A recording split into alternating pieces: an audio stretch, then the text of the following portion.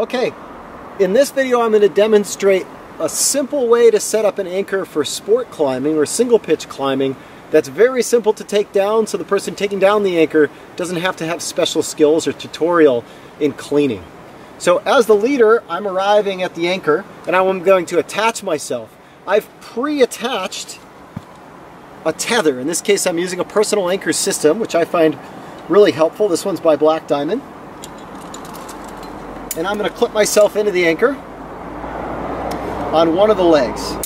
Okay?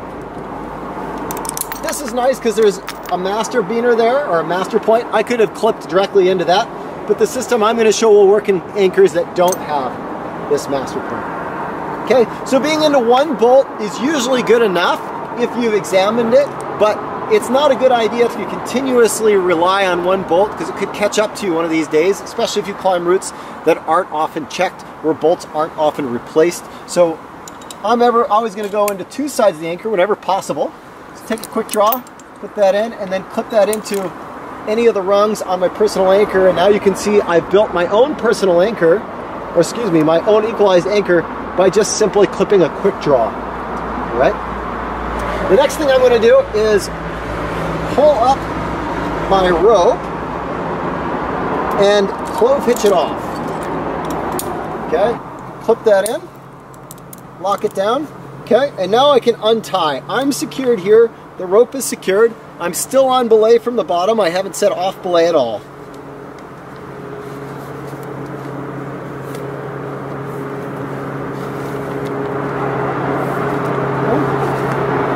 Now I'm going to locate the rappel point for the anchor. So in this anchor, it's quite interesting. There's a single rappel point here. Oftentimes you'll have the two chain links at the bottom, or sometimes you'll have two rings. That would be the rappel point. And I'm going to set the rope up through that rappel point, and I'm going to tie back into the other end.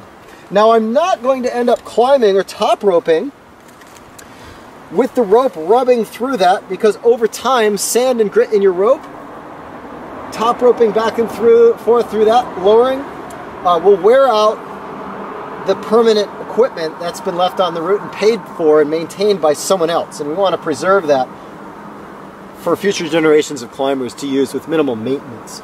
So what I'm going to do is I'm going to take a locking carabiner, find any point in the climbing system that's solid and will not result in pinching of this locking carabiner, where it can pass through easily. Usually that would be the quick links that are right at the top, or sometimes the bolt that is at the top of the anchor.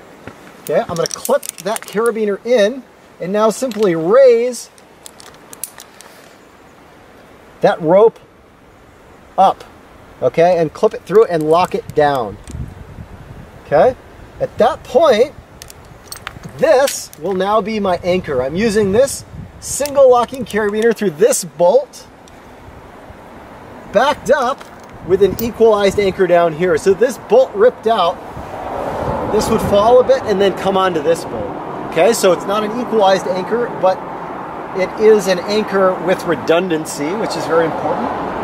Okay, now I'm going to take myself off after I confirm that my partner is still on belay. David, you still on belay? Okay, David is still on belay. Take this out. Take this out.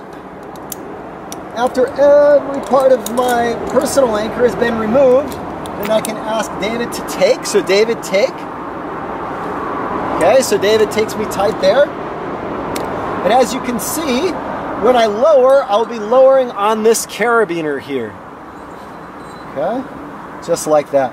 And when it's time to clean the anchor, the next person arriving at the anchor would be arriving in my position right here, climbing up, and all that person needs to do to clean this anchor and be set up to lower is unclip this carabiner, put this on their harness,